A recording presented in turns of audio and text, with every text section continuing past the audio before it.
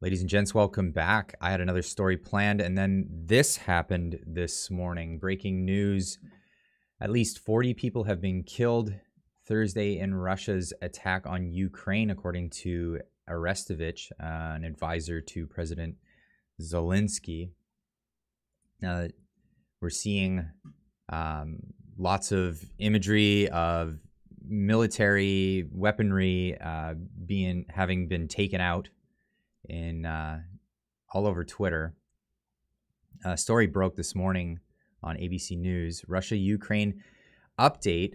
Russia claims it neutralized Ukraine's military infrastructure. After the U.S. warned all day of a full-scale Russian invasion of Ukraine, that it was imminent, Vladimir Putin has just addressed the Russian people moments ago, announcing what Putin called the start of a military special operation, in his words, to demilitarize Ukraine, that Russia would... Now, if there's anything that I've learned in the past 2 weeks of watching the trucker convoy and the representation in the media, it makes me not want to take their word for what's actually happening, and yet instead go directly to the source.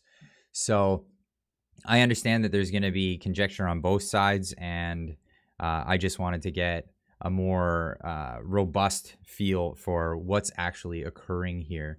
So going right to the source, there's the Kremlin website where Vladimir Putin made a speech this morning, and there's a translation on the page. So I'm going to go over some of the things that he points out in this speech here. So he addresses his citizens and dear friends. Today, I again consider it necessary to return to the tragic events taking place in Donbass and the key issues of ensuring the safety of Russia itself. Let me start with what I said in my address of February 21st this year. We're talking about what causes us particular concern and anxiety about those fundamental threats that year after year, step by step, are rudely and unceremoniously created by irresponsible politicians in the West in relation to our country. I mean the expansion of NATO bloc to the east, bringing its military infrastructure closer to the Russian borders. It is well known that for 30 years we have persistently and patiently tried to reach an agreement with the leading NATO countries on the principles of equal and indivisible security in Europe. In response to our proposal, we are constantly faced with either cynical deception and lies or attempts at pressure and blackmail, while the North Atlantic Alliance, in the meantime, despite all our protests and concerns, is steadily expanding. The military machine is moving, and I repeat, is coming close to our borders. Now, what he's describing here is basically NATO's push. There's been agreements that NATO wouldn't push into Ukraine, and yet NATO is pushing into Ukraine. The equivalent would be to look at the Cuban Missile Crisis, I suppose, and when the USSR was actually pushing to have armaments in Cuba, which is, by the way, just miles south of the United States. So this is big provocations happening here. He continued to say later in his thing. I'm gonna post the entire thing. Oh, I'll leave the link in the description so you can read it for yourself. He goes on to say, as for the military sphere, modern Russia, even after the collapse of the USSR and the loss of significant part of its potential, is today one of the most powerful nuclear powers in the world, and moreover, has certain advantages in a number of the latest types of weapons. In this regard, no one should have any doubts that a direct attack on our country will lead to defeat and dire consequences for any potential aggressor. At this time, technologies, including defense technologies, are changing rapidly. Leadership in this area is passing and will continue to change hands, but the military development of the territories adjacent to our borders, if we allow it, will remain for decades to come and maybe forever, and will create an ever-growing, absolutely unacceptable threat for Russia. Now, these are strong words, and I don't think that he's bluffing. I honestly think what's going on here is quite irresponsible. I think that it's important to emphasize further the leading NATO countries, in order to achieve their own goals, support extreme nationalists and neo-Nazis in Ukraine in everything, who, in turn, will never forgive the Crimeans and Sevastopol residents for their free choice, reunification with Russia. I'm going to get into a bit of that later because that prompted me to look this up. I wanted to see what he was talking about. They, of course, will climb into Crimea, and just like the Donbass, with their war in order to kill as punishers from the gangs of Ukraine nationalists, Hitler's accomplices killed defenseless people during the Great Patriotic War. They openly declare that they lay claim on a number of other Russian territories. When he's talking about the Great Patriotic War, he's talking about the provocation of Germany in the Second World War. The entire course of events and analysis of incoming information shows that Russia's clash with these forces is inevitable. It is only a matter of time. They are getting ready. They are waiting for the right time. Now they also claim to possess nuclear weapons. We will not allow this to be done.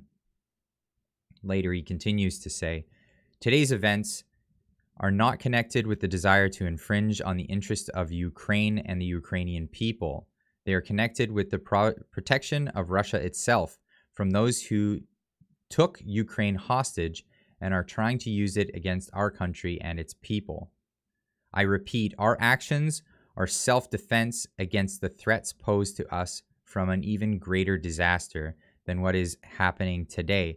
No matter how difficult it may be, I ask you to understand this and call for cooperation in order to turn this tragic page as soon as possible and move forward together, not to allow anyone to interfere in our affairs, in our relations, but build them on our own, so that it creates necessary conditions for overcoming all problems and, despite the presence of state borders, would strengthen us from inside as a whole. I believe this is our future.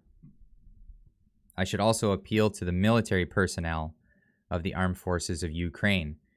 Dear comrades, he says, your fathers, your grandfathers, great-grandfathers did not fight the Nazis defending our common motherland so that today's Nazis seized power in Ukraine. You took an oath of allegiance to the Ukrainian people and not to the anti-people junta that plunders Ukraine and mocks these same people. Don't follow the criminal orders. I urge you to lay down your weapons immediately and go home. Let me explain. All servicemen of the Ukrainian army who fill this requirement will be able to freely leave the combat zone and return to their families. Once again, I insistently emphasize all responsibility for possible bloodshed will be entirely on the conscience of the regime ruling in the territory of Ukraine. He continues later to say, now a few important, very important words for those who may be tempted to intervene on very important words for those who may be tempted to intervene in ongoing events. Whoever tries to hinder us, and even more so to create threats to our country, for our people should know that Russia's response will be immediate and will lead to lead you to such consequences that you have never experienced in your history. We are ready for all development of events. All necessary decisions in this regard have been made. I hope that they will be heard. These are the words of Vladimir Putin. Now, moving on from this situation, I immediately heard the words that he was referring to about neo-Nazis in the region. So I started digging immediately. This is a story from Reuters saying, commentary, Ukraine's neo-Nazi problem. So they have a big problem in Ukraine. As Ukraine struggles against Russia and its proxies continue, Kiev must also contend with a growing problem behind the front lines, far-right vigilantes who are willing to use intimidation and even violence to advance their agendas, and who often do so with the tacit approval of law enforcement agencies. Goes down here. Many of these national militia members come from the Azov movement, one of the 30-odd privately funded volunteer battalions that in the early days of the war helped the regular army defeat Ukrainian territory against Russian separatist proxies. Although Azov uses Nazi-era symbolism and recruits neo-Nazis into its ranks, a recent article in Foreign Affairs downplayed any risks the group might pose, pointing out that, like voluntary militias, the Azov have been reined in, quote unquote. Though its integration into Ukraine's armed forces, while it's true that private militias no longer rule the battlefront, it's a home front that Kiev needs to worry about. Again, here, the Sun reporting all-out war, Ukraine's neo-Nazi militia preparing to fight to the death in Russian war with guerrilla forces and Mad Max tanks.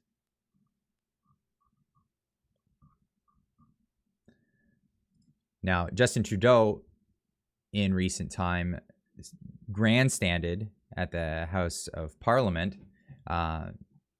expressing his dismay at anyone who might even be loosely associated with anyone carrying Nazi flags. Mr. Speaker, Conservative Party members can stand with people who wave swastikas. They can stand with people who wave the Confederate flag. We will choose to stand with Canadians who deserve to be able to get to their jobs, who be able to get their lives back. These illegal protests need to stop, and they will, Mr. Speaker. Yeah, of course, he was referring to the trucker convoy, which on the first day of the convoy in Ottawa, there was one Nazi flag seen and one Confederate flag. Apparently, those guys got chased out of there immediately. They were not welcome. But that didn't stop Justin Trudeau from grandstanding. However, I found this article here saying, this is from the CTV News, by the way. This is not some weird fringe website. This is CTV News. Far-right extremists in Ukrainian military bragged about Canadian training, report says. Toronto, a report exploring the far-right in Ukraine's military found that neo-Nazis and supporters of far-right groups in ranks bragged online about receiving training from Canada and other NATO nations, prompting promises of a thorough review of the Department of National Defense. So, and again, I was digging. I wanted to make sure that we weren't doing that, but it looks like that is something we are doing in Canada. We're training far-right neo-Nazi groups in Ukraine. Now, I don't know what this means. I'm just reporting on the facts that I have here at my disposal. These are events that are still developing as we speak. I'll be continuing to report on these events as the days go on. So please stay tuned. Make sure you subscribe to the channel. We'll keep you informed and we'll keep you up to date. And as always, keep on trucking.